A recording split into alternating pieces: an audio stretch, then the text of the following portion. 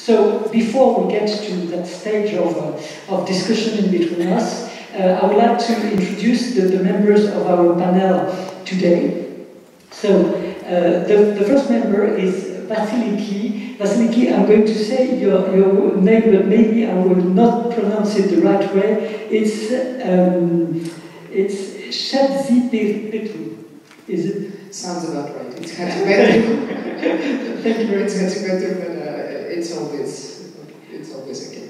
Vassiliki is both a researcher and a consultant in innovation that can bring new social ways of living together, new opportunities, and she will talk to us about the research she's doing and how she can implement that in a broader context than opera, but it will be very interesting for us to listen to what we can learn out of those experiences.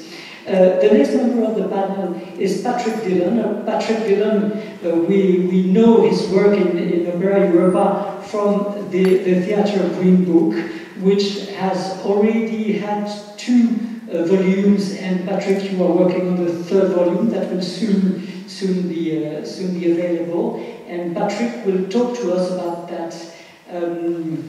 May I say that series of guidelines and of practical help that we can try to implement in our theatres, and Patrick will talk to us about whatever, at the same time, opportunities and difficulties that it is to get to it. What are the things that restrain us as theatre members and leaders to really get into an eco-responsibility policy. And then the 3rd member of our panel is Thierry Leonardi. Thierry has worked closely with opera houses for a number of years, and he now has a lot of projects going on, but he will talk especially about the project Oscar, which is a project of mutualization between different houses, with at the same time successes and failures, and he will try to explain how this project can help us to see what is really relevant and what can be implemented in opera houses. So let me first give the word to Vassiliki, who I think has a PowerPoint presentation. Thank you, Thomas. I need to ask permission to rise. Would you mind if I stand? Go ahead. It's my only opportunity to stand on an opera stage, so I'll take advantage of it. Hello. Thank you for the invitation. It is a pleasure and an honor to be here and to be part of this panel of distinguished experts in the field. My name is Vassiliki. I'm going to use a PowerPoint. Sorry for that. I don't see it's the usual practice, but this will help me to put things in the right order. As I said, it is my first and maybe, I don't know, last opportunity to be on an opera stage, as I'm not coming from an opera house. I'm a consultant and with a researcher background. I feel the need to introduce myself because judging from the participants list, I'm maybe one of the very few people not coming from an opera house. So yes, and I'm going to talk to you mainly about an initiative with the name of the Eco-Perform project. This project was a project we put together in responding to a call by the European Commission, which aims at enhancing sustainability in the performing arts. Opera Europa is a part of this initiative and an enthusiastic supporter, may I say, and that's the main reason I'm here. However, I'm going to talk about the Eco-Perform project within a broader context encompassing things that were heard these past 2 days. So, thanks let's go to the next slide. Thanks for helping me with the PowerPoint. Thank you. I'm trying to speak the language of the room, so excuse me for any mistakes. The Anthropos theme. The images are from production commissioned by the Scottish Opera in 2019. The source is Opera Vision and Scottish Opera, and the opera is set in a world which is largely impacted by the climate change in the Arctic Circle. And it's an opera about how relationships crumble and the heroes have to find alternative ways of being in a dystopic reality. I chose it to initiate the issue at hand, which is the Anthropocene. The term is used to describe the epoch, the era we are currently living in. It's not an official term, as opposed to the Holocene, which is the era officially referred to, but it is used to describe the period in which the Earth has, and its processes are largely impacted by humankind itself. If we could please move to the next slide. Away from opera, this is what describes it more or less in another picture of how we burden our system and our environment and the planet. This is what the Anthropocene looks like. If we could please move to the next slide. The Anthropocene and the climate change is just one of the challenges that the sector is facing right now. We have had discussions about the rest. This is just a selection of the big headlines. So digital transformation follows, especially after the pandemic, because it was a way to communicate, to create, to produce, to move on. The impact of the pandemic itself, funding restrictions in funding scarcity that always was an issue before the pandemic. Diversity, equity and inclusion, which was always an issue as well, but right now is heard more because of what happened to us, or this is what I understand and what I perceive, and I understand a lot of people in this opera house right now as well. The Eco-Perform project that I'm going to speak about addresses the first three primarily. However, there are efforts and considerations and horizontal aspects in the project that they refer to the last two. If we could please move to the next slide. Okay. It is about the environment, it is about responsibility, it is the Anthropocene, but how has the sector of the performing arts and the cultural and creative industries in general been impacted by COVID? This depicts something that you have lived through, the people in this room. It's in numbers, it's the technocratic approach, it's one of the recent publications and resources published in early 2021, and it shows the power of the cultural and creative sectors in Europe before the pandemic.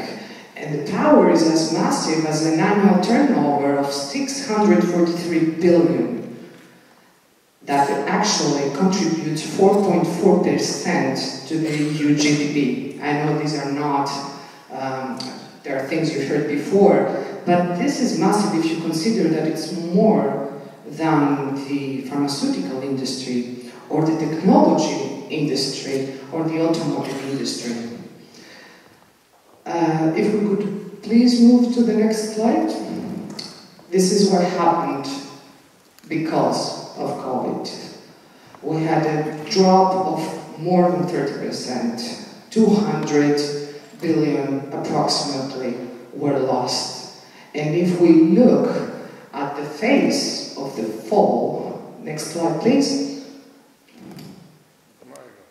this 90% drop in the performing arts is just scary.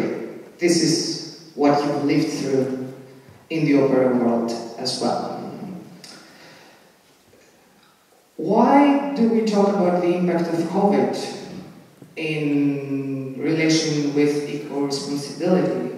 Because after the pandemic or during the pandemic, things happened such as the opera houses, the theaters, the live performances were not there but the art was there, culture was there, the people were there, and you provided resilience to people.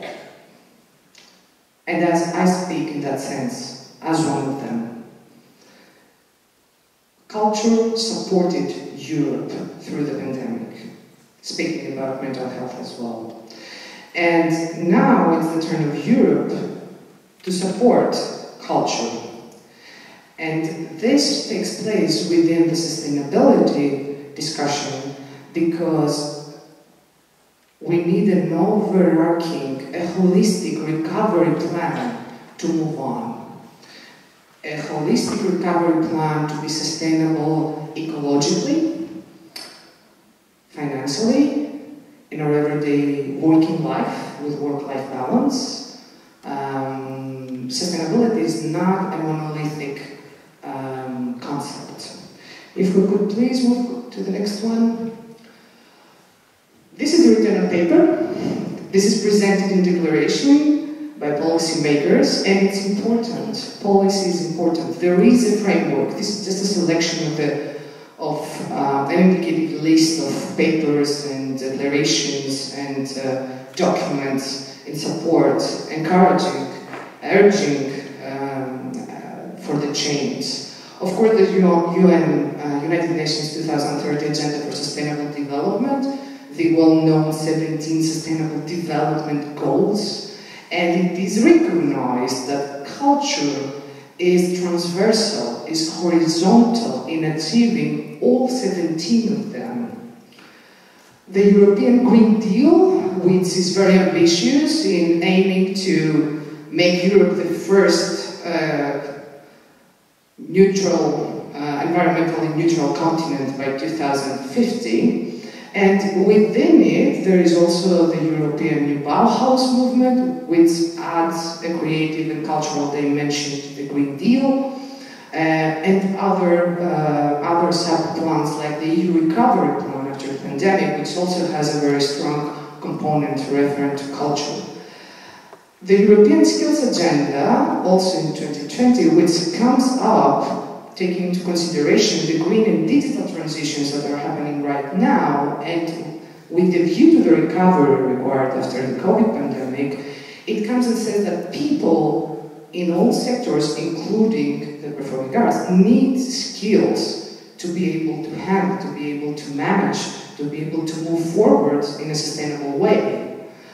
And of course, UNESCO identifies the importance of arts and culture in achieving sustainability.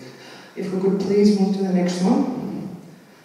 There are responses of responsibility, because it is responsibility. We're talking about eco-responsibility, and responsibility comes with power. It's a mutual relationship. There are responses of responsibility, some of them present in this panel, such as the Green Book or the Oscar project of Opéra Nationale de Lyon, the Next Stage initiative launched by Fedora and Opera Europa, Julie's Bicycle. This is just a selection. I'm sure you're aware of many more, and the experts in this panel can speak of more approaches. And complementary to those, if we could please move to the next slide, complementary to those comes the Eco-Perform project, where I actually come in. The Eco-Perform project aims at enhancing the green digital entrepreneurial, because entrepreneurial skills are a mindset. Being entrepreneurial and creative is a mindset, and in the places where creation comes first, entrepreneurial thinking already exists, I have to say. So it has to do with enhancing these skills of perspective and existing professionals in the performing arts sector. If we could please move on. The partnership, because there is a transnational partnership formed and submitted, which submitted this proposal to the European Commission for funding. It comprises of 16 partners from 7 EU program countries, out of which 4 are higher education institutions and vocational education and training institutions, and 12 are what we call, or what the Commission calls, labor market actors, representatives of the profession. If we could please go to the next slide. This is an overview of the project processes. It might, seem frightening and complex. It does. Okay, I get that. The project starts by identifying best practices, some of which are the ones to be presented in this panel, and its analysis in the subject area, meaning green and digital skills in the performing arts sector, and then on the basis of the needs identified, a curriculum, a training program will be designed and delivered, and this training program will also entail a strong work-based learning component. Additionally, the project has a policy recommendations component, a policy recommendations aspect. In the field, it aims to act as a policy ambassador in the fields of education and training with reference to green, digital and agile management skills in the performing arts sector, including opera. If we could go to the next slide, and I'm getting close. The target groups, where will these project results be addressed? Who are the target groups? Who can attend the project activities and benefit from its deliverables? I think you may be able to identify yourselves in one of these lines. The project deliverables and especially the training program will be addressed to performance production managers, set scenic designers, stage directors, artistic directors, facilities managers, sustainable development managers, trainers and educators in different levels of education, and of course the results will be diffused and disseminated through the networks of the partners to academia, vet networks, SMEs, opera houses, theaters, and other institutions of the cultural and creative sectors. The next one, please. These are some of the words that were heard during the past 2 days, and to my mind are part of what we call sustainability. It's not only about environment, and it's not only about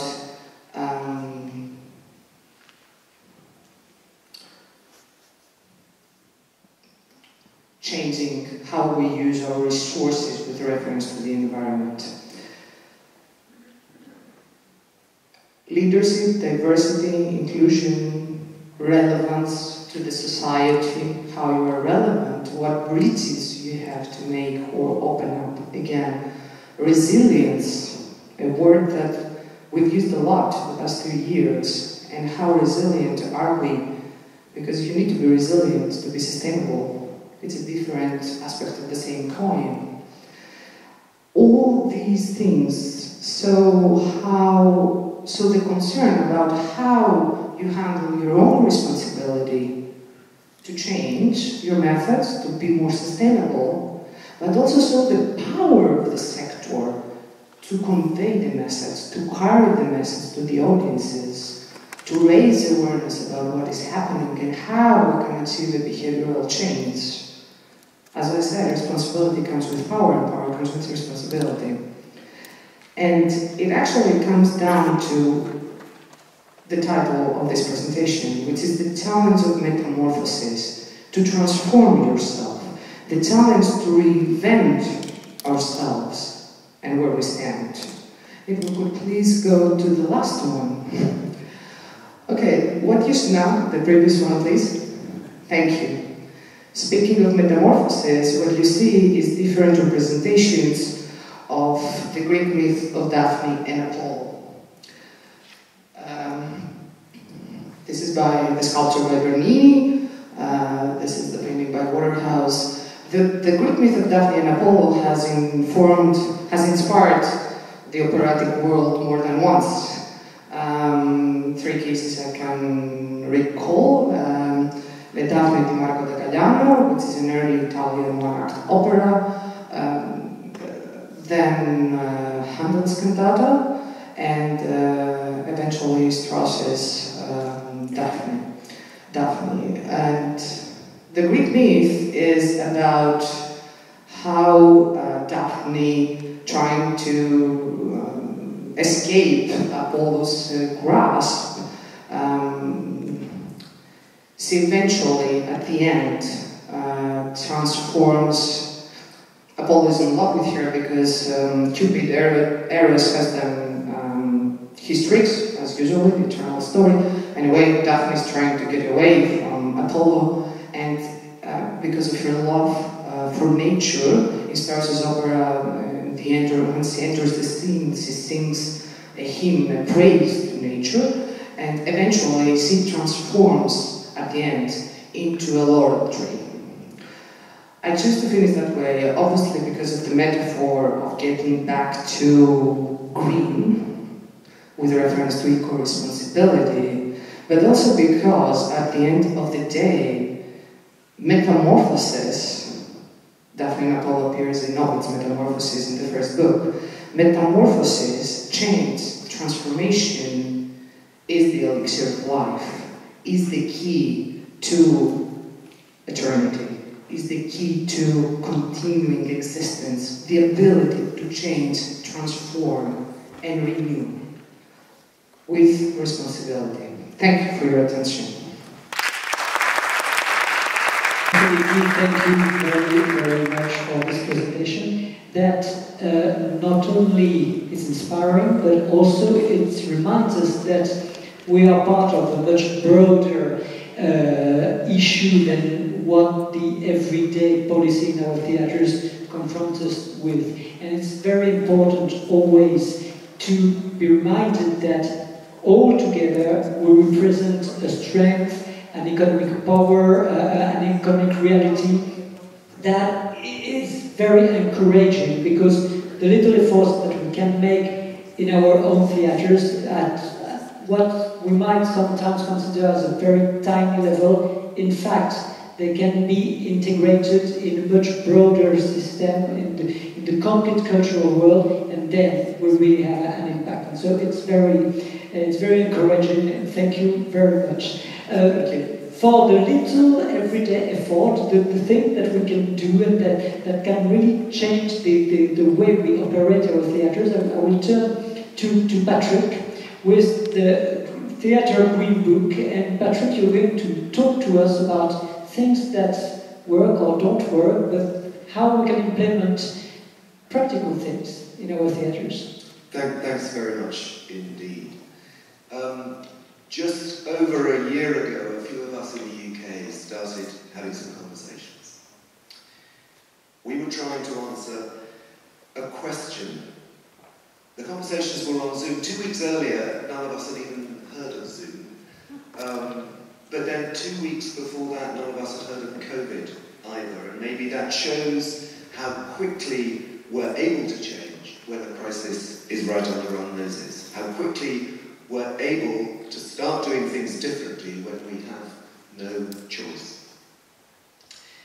Here's the question we were trying to answer.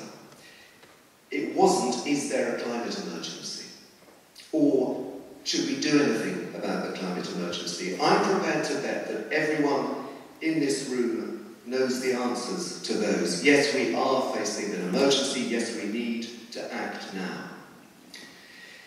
It was a question that came out of some groups of theatre and opera makers that I brought together the winter before to prepare for ITIAC, the International Theatre Conference that I chair.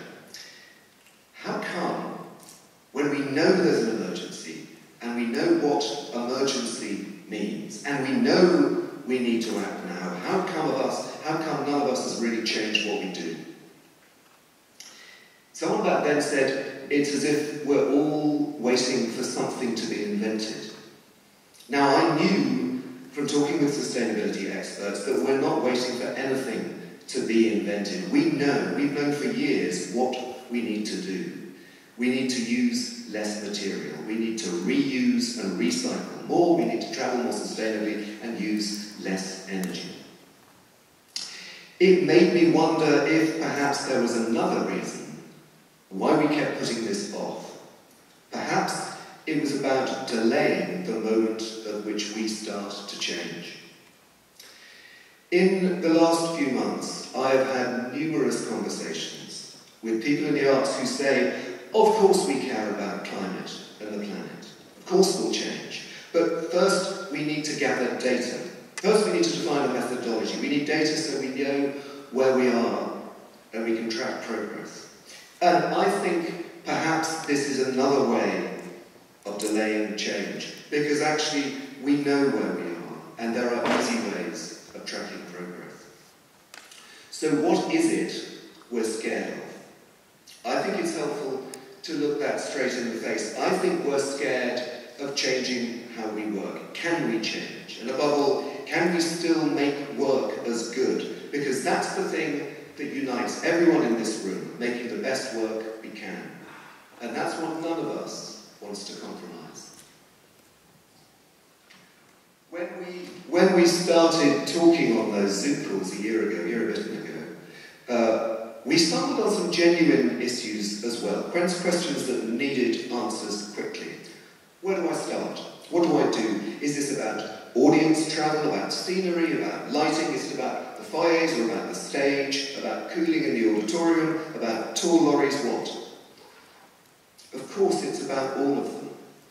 So we divided the challenge into three, and they've become the 3 volumes of the Theatre Green Book. Sustainable Productions tells us how to make productions more sustainably. Sustainable Buildings tells us how to take opera houses and theatres towards zero carbon. And Sustainable Operations covers everything else: catering, bars, production, workshops, offices, travel. Another question. There's so much advice. Some people said, I Google sustainable theatre and I don't know where to start. Julie's Bicycle, the Broadway Green Alliance, Eco Stage. So we set about studying all that guidance so we could bring it together in one place. The Theatre Green Book was never about competing with others or reinventing the wheel. We wanted to make a single place which told people all they needed to know. We started with sustainable productions because for once all of you who make opera and theatre and dance were at home, locked inside, ready to think and talk, ready to answer questions. COVID has been a tragedy for the arts in so many ways, but this is the silver lining. It's given us time to answer questions, to answer them so that in reopening, not in 2 years' time, not in 3 years' time, but now we can start working differently. Some people said, I get sustainability, but when I'm working on a production, I just don't have time to figure out what to do, to read all that online guidance and then work out what it means. So we knew the Theatre Green Book had to make this really easy for busy production managers, and designers, and producers, for overstretched workshop staff and technicians. This is what you need to do now. And then there was the comment that really, I think, led to a breakthrough. One designer said, I'm passionate about this. I've been desperate for years to make change. But it isn't just up to me. I can design a more sustainable set, but what if the director isn't on board? What if the producer allows no time to source materials more sustainably? What if the set builder goes on buying plywood from virgin forests in Brazil? And that was when we realised the really big thing that needed to happen. Sustainable opera and theatre isn't about personal commitment or passion. There's no shortage of that.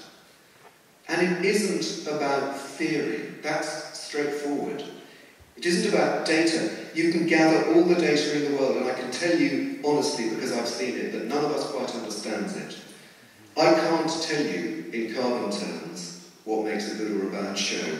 And no one has learnt yet how to match different productions at different scales in different theatres. The data is only going to tell us what we already know, that this is about using less material, it's about reusing and recycling more, it's about travelling more sustainably and using less energy. We've known that for years. So sustainability is about changing a system which has also developed over years. Everyone in this room knows how complex that system is, how many people are involved in making a piece of work. Producers, directors, designers of all kinds, production managers, tour managers, set builders, costume and wardrobe technicians. It's not just that each one of them needs to do something differently, but they need everyone else to work differently too if we're going to unlock the change that lets opera survive in a world facing the peril of climate crisis. And all of those opera makers will move from opera house to opera house. Opera houses will co-produce and tour. So this is what we needed, we realised. We needed one set of standards that everyone can share, and those standards need to tell everyone what to do differently, whether you're a wardrobe director or a lighting technician, a producer or the director of a new ring cycle. The focus here is not tons of carbon, it's people. Opera makers and what you do and how you can do it differently if you want to make sustainable work.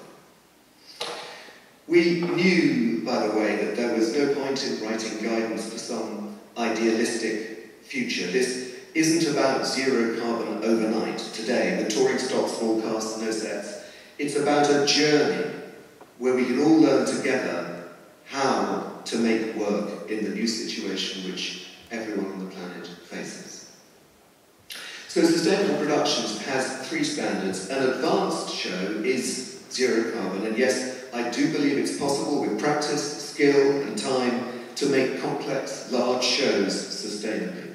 But there's also a baseline standard which anyone can start with now. It isn't easy, it does involve change, but it's not so far out of reach that you should hesitate. And it doesn't matter if you fail. No one is judging anyone. The important thing is to start this wheel turning together. How do we go about making the guidance? We knew people had to trust it, and we knew it had to be meaningful. We had to focus energy where it mattered, not on recycled coffee cups, but on real, meaningful change. So we got the best sustainability engineers in the world, we think, Bureau Happold, to underpin the whole initiative. And we brought together focus groups of all kinds, producers, designers, technicians, producers, and from them we started to learn, what is it you do? What could you do differently? What do you need others to change so that you can make change too? From the very start, opera has been at the heart of this. When we asked for help funding the Theatre Green Book, it was opera companies who came forward among the first. And opera makers gave their time and expertise for free in tackling this challenge together. We put out the Theatre Green Book's first volume, Sustainable Productions, in January, just in draft, free on the website. And the response was overwhelming. Theatre and opera makers started emailing and calling with suggestions, proposals, worries, ideas. We put out the trialling version in the spring, which all of you can download for free after this session. You just have to go to our website, www.theatregreenbook.com, and you can download it. And for anyone in this room who thinks that sustainability is an initiative for 2023 or 2028, I can tell you that today, as we sit here, every single show the UK's National Theatre makes is made to Theatre Green Book standards. That's perhaps the biggest theatre in the world for productions, and every show they make is meaningfully sustainable. Every show the National Theatre of Scotland makes, every show the National Theatre of Wales makes, is made to Theatre Green Book standards. All the major UK opera companies, nearly all the major UK opera companies, are planning their first trial shows, and we have 60 or more productions around the UK in trial. All those shows are already sustainable. They're not waiting for a policy, they're not waiting for research, they're not waiting for a methodology, they are sustainable today. It isn't rocket science. We do have the tools, we can start now. The second volume of the Theatre Green Book, Sustainable Buildings, is up on our website now. Everyone can start using that now too. The whole initiative is free. We're testing a tool which will be ready in a few weeks, which will let every theatre and opera house owner develop a sustainability plan for themselves, which tells them what to do to their building in what order. Sustainable Operations, the third volume, will be out by the end of the year. But I want to go back to that challenge, that fear that we identified at the start. Can we change? Can we make work that's as good as it was before? One of our sustainability engineers at one point in this process said, I wouldn't want to have to change any other industry, but the arts are different. The climate crisis is changing everything we do, how we live, how we travel, how we eat. It will change art too. It will change opera and theatre too. And I find that exciting. At times during this process, people have spoken of sustainability as a restriction. I don't think it is. To have a wider sense of how our decisions connect us with the earth seems to be not a restriction, but an enlargement of our vision. If that means change, change is culture's lifeblood. If it requires creativity, dynamism, the will to reinvent and find new forms, those are exactly the qualities that make opera and theatre special. And that's one of the reasons that I have no doubt, none at all, that this journey, one which began many years ago for some of you, is happening. The arts can lead the way towards sustainability. There is no going back on sustainability. The earth will not heal itself. The arts will not return to a place where our use of energy and our consumption of resource has no consequences and imposes no responsibilities. And the reason I'm so sure is that in working on the Theatre Green Book, there's one question I was waiting for, but which nobody ever asked. In all our hundreds of hours of conversations, no one, in opera or theatre, ever said, why are we doing this? They could have done. Theatre and opera aren't large sectors or responsible for much carbon. They could have ducked this challenge, and they didn't. And I know why. It's not just our personal conviction, it's the knowledge that if opera and theatre are to have a part in this conversation, perhaps the most critical humanity has ever faced, and I can't imagine a world in which they aren't part of that conversation, then they must themselves become sustainable, to be relevant, to be able to survive in a world under the extreme threat of climate catastrophe. Moving towards sustainability is not a choice, it is an existential necessity, and we all know that. This is happening. No one needs to preach about it. We all know how severe this crisis is. Our only question is what we choose to do. The Theatre Green Book is not my answer or the answer only of some experts. It's theatre and opera makers' answer, your answer, generated collectively through hundreds of conversations, hours of workshops, through generosity and expertise, through collaboration and sharing. Is this an easy road? No, funding will be hard to make our buildings fit for purpose. For everybody, changing habits, including creative habits, will be testing. We're all on our journey, and so are audiences. But we know that this is possible. We know what sustainable opera means, and we know how to do it. We know theatre and opera makers are doing it right now. Whatever happens elsewhere, whatever happens in other sectors, with the Theatre Green Book, we've given ourselves the tools we need to paraphrase Grohan and Brooklyn's definition of sustainability, to make art in the present without compromising the dreams of future artists. Thanks very much.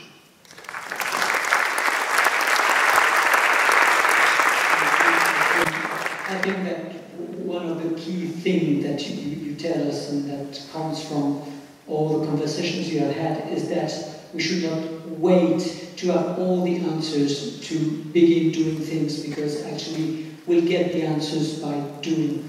And it's in a way learning by doing, which is so important to be convinced that this is the way we will find the answers, and not to refrain from trying and from testing things, even if they don't work, because even when they don't work, we still learn things for the next thing. So let's always remember what Samuel Beckett said: fail again, fail better. And at some point, maybe we will succeed. So I'm turning to Thierry, who is going actually to tell us about that learning by doing experience with the Oscar project. So Thierry, tell us about the Oscar project, please. Yeah, thank you, Thomas. Hello, everybody. Thomas, I heard in your introduction that you mentioned the possible failures of the project, so I will try not to disappoint you. So this project called Oscar is one of the programs that the Lyon Opera has developed within its environmental policy, which was itself developed within its more, generally speaking, sustainability policy. And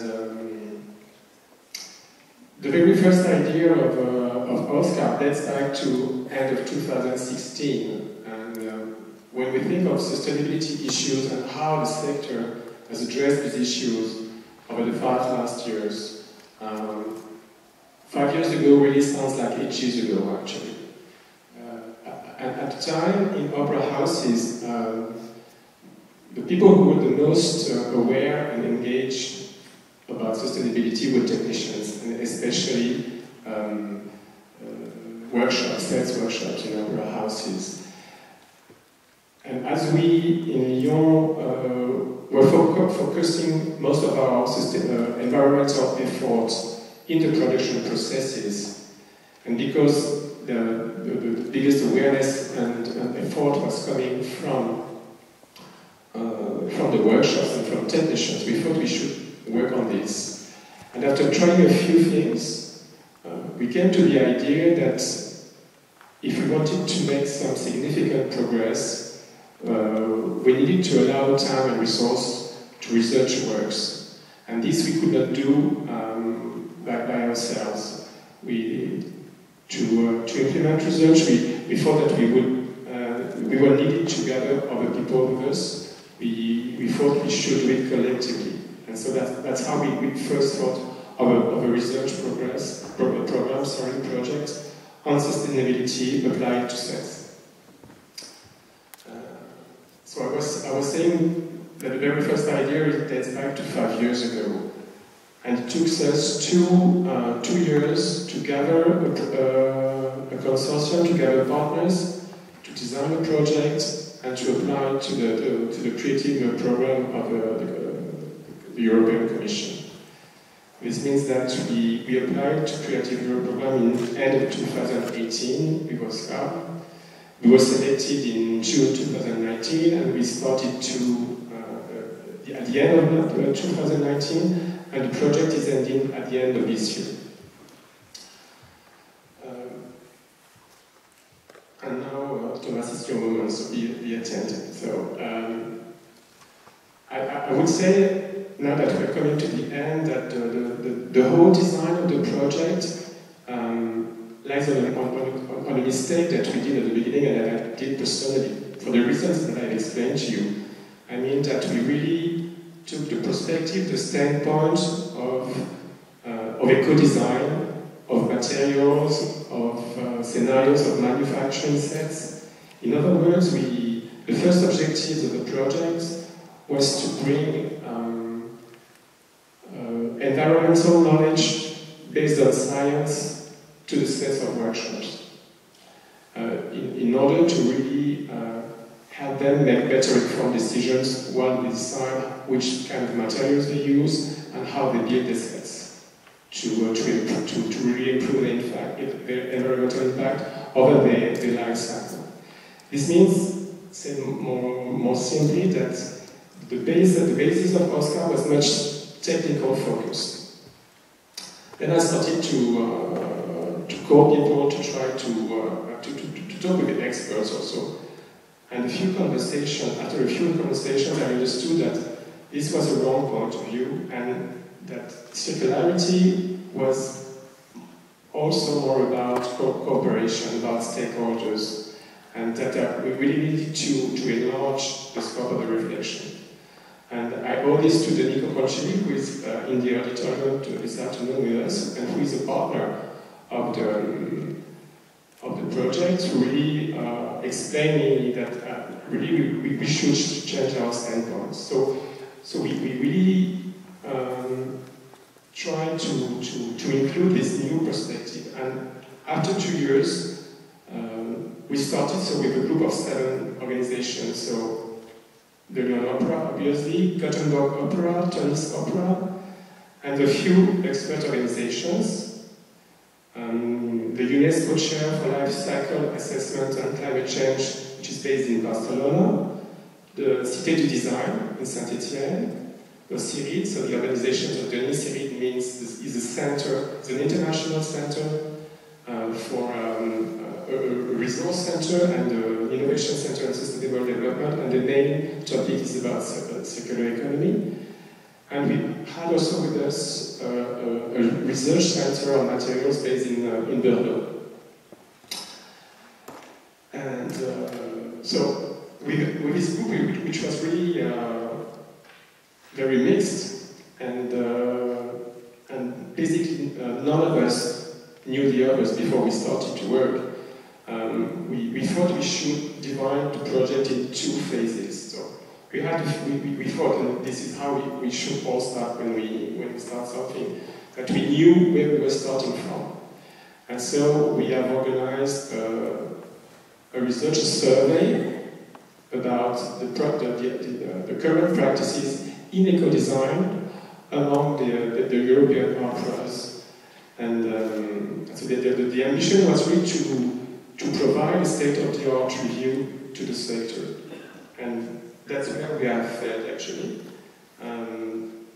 because we got too few answers. So this was very interesting, and thanks to a few people, probably the most engaged ones, we collected interesting information. So data is also very important, as you know.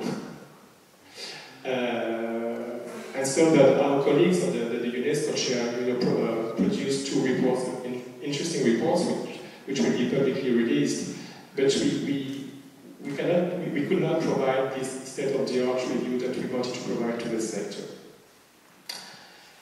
And what seems interesting to me is that the second phase, which was more obscure for us people from the opera industry, is the one that has really probably produced the best, the most interesting results in the end. After trying to know where we were starting from in terms of practices in eco-design, once again, circular economy is much wider than eco-design. We said, let's try to figure out how we could change this, how we could change habits, the way we work, etc., etc. And to do this, we have said we will try to experiment design thinking methodology, and the goal was also to give the opportunity to technical people, technical department, production departments, experiment this methodology to see if it could be of any help for the sector to really imagine new solutions and maybe make a kind of roadmap towards sustainability. And I don't know if some of you will attend the workshop that we are giving tomorrow morning. We will more precisely talk about this process and the results of this process and the feedbacks of people who have contributed to it. But in the end, it's what I like about it is that we have not come up with a new idea, because after talking a lot in the networks with many people, including Opera, the 15th of February of this year, we have presented the results of on the first phase, and we had exchanges about this, and also I remember a session about the future project Next Stage, in which we were talking about sustainability, and I had the pleasure to moderate a breaking session on finding solutions. So the ideas are here, but what we have experimented here with this design thinking methods and workshops in presence at the end in Saint-Étienne is that it really works. And I remember a request of Tapio Sekinen. Maybe you know Tapio Sekinen, he's the head of workshops in Finnish opera and ballet. He's fantastic. They really have big initiatives here. He's very engaged. And here, we were working in subgroups. We were supposed to work in subgroups in Saint-Étienne to design scenarios and things like that. And at some point before we created the subgroups, the working groups, Tapio came to me and said, could we be all the technicians together so we can exchange our ideas about how to do? And it was not about that, and that's not what we did. And in the end, he was very happy, and his subgroup has produced a very interesting proposal. So, in a word, I would say that the red line of Oscar, by the way, Oscar is a project for opera, sceneries, circularity, and resource efficiency. The red line of Oscar from the very beginning to the end is the mixity of the profiles and the skills and the sensitivities. And we could have decided to gather a few operas just to think about it, and then to ask experts to provide the services and to pay them for the services. Whereas we have decided that we should include in the consortium of the project these experts, so that we really design something that is really innovative for the sector as far as sustainability is concerned on the topic of the opera sets. So I think we made the right choice, and that's what we did also in this design thinking project. But I must also say that doing this, choosing this method, also made the project more complex, because we had to learn to know each other.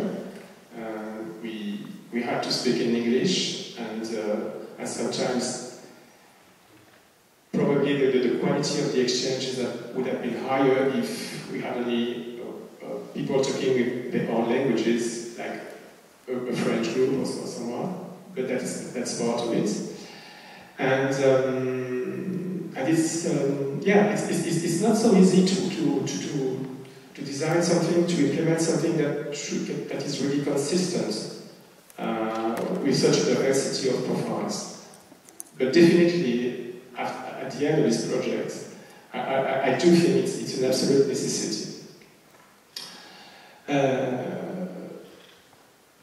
Now that we are coming to the end, obviously, if I had to think about Oscar now, I would do it totally differently, of course. But we have achieved some interesting, I would say, résultats d'étape, so stepping results, whatever, intermediate results. And my deepest wish now is that because Oscar is ending, that these results can be really shared and disseminated, so that people who will take over don't start from scratch again, and that they can see what people from the sector working together have proposed as possible solutions. Thank you. Thank you. You stressed one point that I think is very important and actually makes a link with other conversations that we have had during this conference, is that those eco-responsibility policies that we can implement, of course, we hope they have a lot of very positive outcome on the environment, but they surely have one fantastic outcome is on the commitment of the staff, because there are by nature transversal issues throughout the houses, and no one can say they have all the answers or they have the magic, I don't know how you say that, the magic baton, the magic wand. Thank you very much, Patrick. And so it requires people to talk together, people to take issues together and to look at them through different angles to try and find things. And so it's a fantastic tool for participation inside the house. And I've seen that in the different theatres where I've worked, and most recently in Châtelet. It's at the same time a tool for having the staff to participate, but it's also a very important motivating tool, because nowadays, and we've been talking about that extensively these few days, it's not only about making art for making art. The word relevance that Vassiliki you had on your screen is of course absolutely central now. And if we want us, the old generation, if I may say so, to find reasons why we do this job, and also to be attractive for new generations of young people coming to the industry, we have to be relevant, and we have to bring something different than just art for art. We have to be really an active force in the society to help change happen. So I'm talking about participation, and I would really like you to participate. So I know it's not very easy because of the disposition of the house, but if I might have a little more light in the auditorium, I don't know if it's possible or not, and I would like you to share some of your experience with us. Either you might have questions about the intervention of our panelists, or you can have own experience in your theatres and would be really interested to share with you. So I don't have more light, but it's we can make it without light, but does anyone want to say something? Or to share an experience? Please, go ahead. Hello, my name is Alistair Merlin. I have experience in building ecological housing, although I'm not an architect or in the profession of construction. We find ourselves here in a brandly renovated opera house, and I wonder what ecological considerations may have played a role in its construction. And my second question is, are there architectural organizations that have sufficient know-how to help opera and theatre in constructing ecologically sound buildings? So I think, Patrick, that would be a question for you. Yeah, I think that in one way the most important thing we can do is to stop building for the moment. We have a lot of theatres and opera houses, and we need to make them fit for purpose first. This beautifully restored building, and I wasn't involved with it, so I don't know what ecological, to what extent ecology was part of the design. But yes, it is possible to take existing buildings and make them more sustainable. The second volume of the Theatre Green Book, Sustainable Buildings, is exactly about that. And I can tell you now, very, very simply, the way to go about it is first to make sure that your walls, your rooms, your windows, your doors are more efficient. Secondly, to make sure that your heating, your cooling, your plumbing, your services systems are more efficient. And then thirdly, to start looking at whether you can use photovoltaics or wind turbines, depending on which part of Europe you're in, to generate electricity. That's the last thing to do. So yes, there is methodology and guidance about that. With regard to new buildings, there's also some guidance, but as I say, the real focus is let's look at the buildings we've got, the fantastic theatres and opera houses that we've got all over Europe, and work out how we can make them fit for purpose in the context of the climate crisis. Thank you, Patrick. Excuse me, could I just have a follow-up on this? Yes? Yes, in England, I think you're from England, we have Opera Holland Park that has an open-air but shielded theatre. Thank you. Is it on? Yes, sorry. So in England, in London, we have a company called Opera Holland Park, named after a section of the Borough of London, where their theatre is actually open air, but shielded against even very torrential rains. Be there once. They obviously have a very easy way of dealing with environmental concerns in a very different way. And I was wondering whether closed opera houses like this one have perhaps learned from them. I think among the measures that you can take in existing buildings, the situation is rather more limited. In building new buildings is very much easier to adopt good ecological practices. It's a lot easier too, but the trouble is that any new building will contain so much what's called embodied energy. In other words, the energy that goes into concrete, that goes into steel, that goes into bricks, that even if it operates more efficiently, and they usually will, than an older building like this, or like the Châtelet at the top of the hill, even so, it's usually better to improve an old building than to build a new building. That's not a rule or a law. There will be places that don't have opera houses or that don't have theatres where you can justify it, and then you will need to set about building in the most sustainable way you can. But the biggest challenge in Europe, I think, is trying to take our existing buildings and improve them as much as we can. And I think Holland Park Opera, I know very well. I grew up very near there in London. And I think I'm going to make a sort of general answer to that specific point, which is that when you look at the whole of theatre and opera across Europe, or even within one country, and we did this in putting the Theatre Green Room together, what's wonderful is the diversity. There's large scale, there's small scale, there's everything from opera to new plays, there's everything from outside work to work in historic buildings. And we mustn't lose that diversity.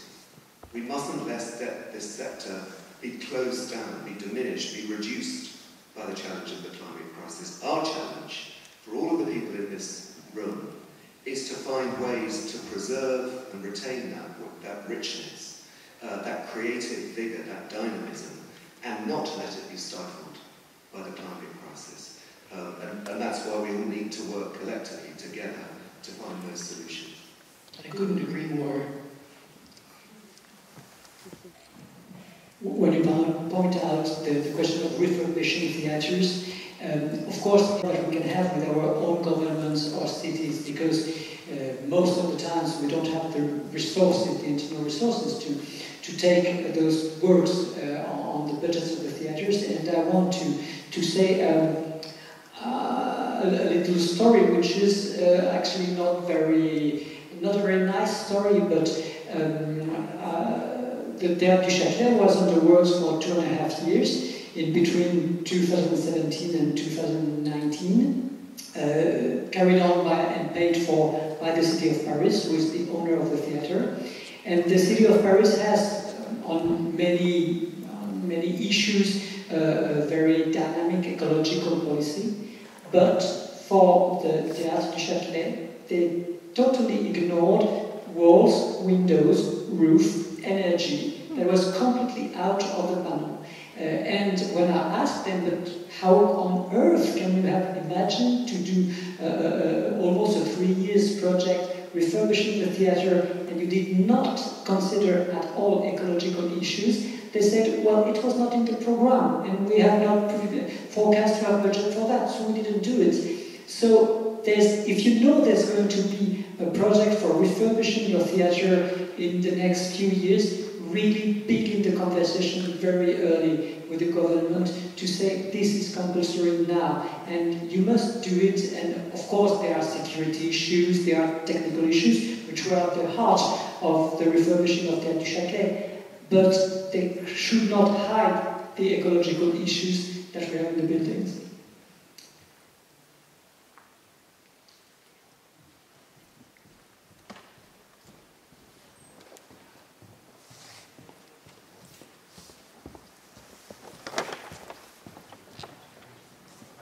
Hello, my name is Benedict from Europa Berlin, and it's not a program, it just triggered me, I had to say something, because we are renovating our house in 2 years on. I'm very happy that you said it's not a rule not to build new houses, because our house is much too small for us, for the whole company, so we will rebuild our house, and we will also build a small and new part of the house for all the offices and for rehearsal rooms and everything. And we exactly have this problem. We have the problem that since many, many years, it's clear that it has to be renovated. Since 2018, we have net saving the audience from the falling roof. So we really need the renovation.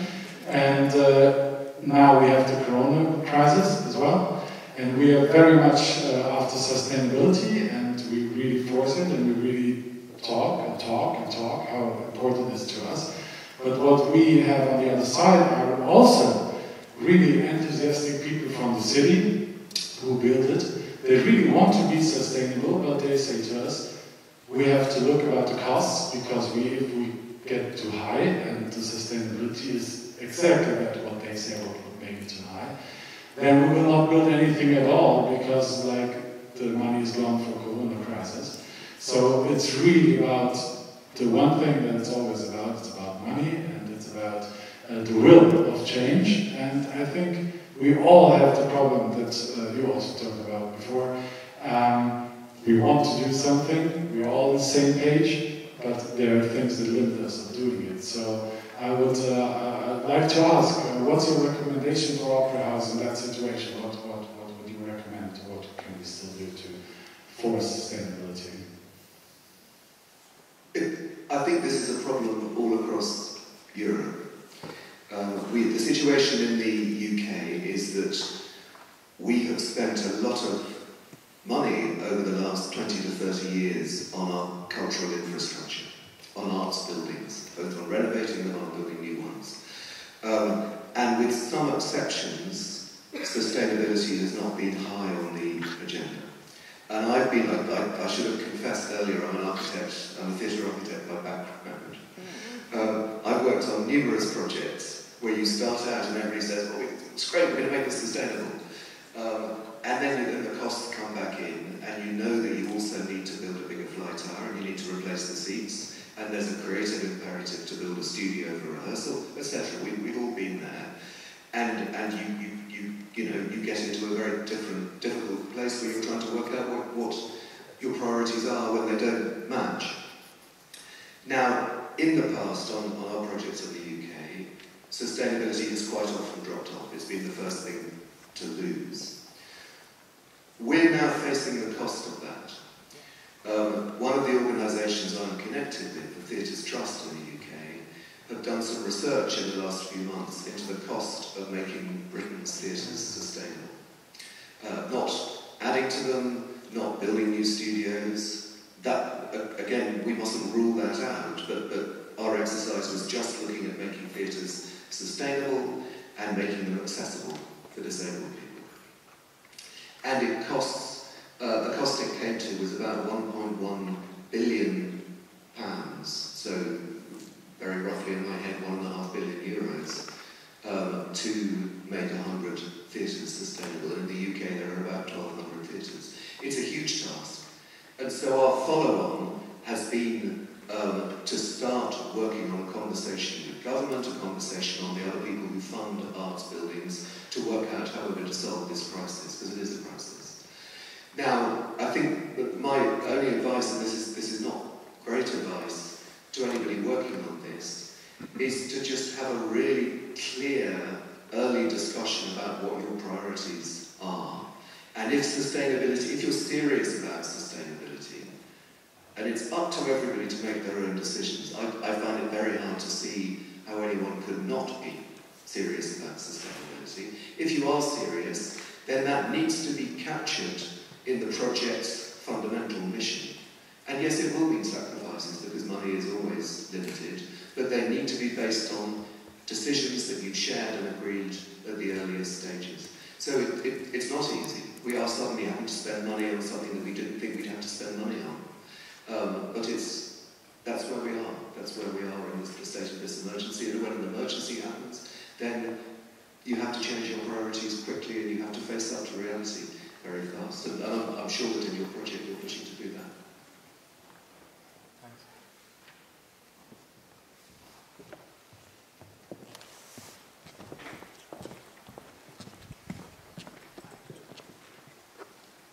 Hi, it's Lisa from the National Theatre in London, and I think I'd just reflect in answer to that question that actually our experience of refurbishment in 2010 to 14, we had a major refurbishment of a building that was built in the 70s, but that concrete single glazing, all the other things that we had, there was a big focus even then on environmental sustainability, but actually the cost of operating the building also dropped dramatically.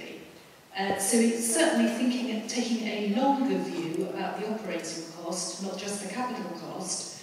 That was a very significant help. And I think as we will think about business models, and it is of course not just a short-term view, it's a long-term view, that's really helpful. But there was also something else, and I've been struck about conversations about leadership that we've all had here over the last couple of days. Is that as an opportunity for leadership, sustainability is a fantastic one, because it really means that people across an organisation can think about how they're going to play their own part in what they can be doing. And it really struck me that when we did the building envelope stuff, it felt as if it was the engineers and the facilities department whose responsibility it was. And actually, more recently, as we've thought about the building operation, the catering, yes, that was the catering people who had their chance. Now, with the productions, it's much more meaningful. And as we all come back after COVID, the fact that everybody, the makers, can come together and see what they can do next has been absolutely fantastic. And there is that reality that actually spending less on materials is also a financial saving. In London at the National Theatre, because we've got much less money than we used to have, we've said to ourselves it's people, not stuff. Meaning we're not going to compromise on rehearsal times, the number of people on stage or in the orchestra pit, but we are going to think differently about how much we spend on the physical production and the opportunity to recycle and reuse. And it's very exciting. And certainly a way of people thinking differently about what they can do in their areas to rebuild after COVID. Thank you very much. I want to share a little experience in the same field. We have a little group, a Belgo-French group of houses, which is composed of La Monnaie in Brussels, Opéra de Lyon, Festival d'Aix-en-Provence, Opéra National de Paris, and Théâtre du Châtelet. And we gathered because we co-produce works together quite regularly. And so we started to brainstorm about what we could do to be more efficient in co-production, because traditionally we see co-production as an opportunity to mutualize the cost of production, but not to go one step further and to say how could we mutualize the environmental impact of our productions. And that was the base of our brainstorming. It was to say, can we do something more efficient from an ecological point of view? And we started to share the different experience that we had in the different houses of things we had tried to do.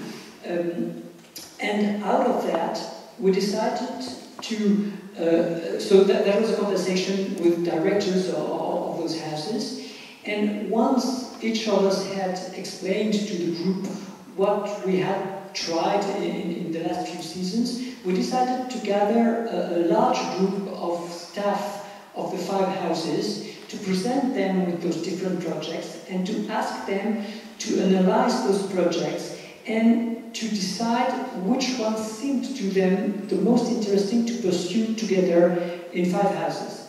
And we came up with the idea that we would work on what we call standard structures. The idea being that when we co-produce a work, if we can make travel less physical elements of a production to go from one theatre to another, it's something that is a gain. And if in the future we can build less elements for production, it's another gain from an ecological point of view. And so we are at the moment really in the middle of a project in which we are trying to validate that project to say, is it possible for 5 houses to have kind of a set of meccano, if I'm simplifying it very much, that we would all have in our houses. And when we co-produce a work, each one has his meccano and they can do the structure, and only the decorative elements will travel from one house to the other. So there's an investment at the beginning, because of course we need, the first step is to be to agree on what kind of meccano is efficient and what kind of meccano can work in all those houses. But then, once the investment is done and we have our elements, we will really have a gain.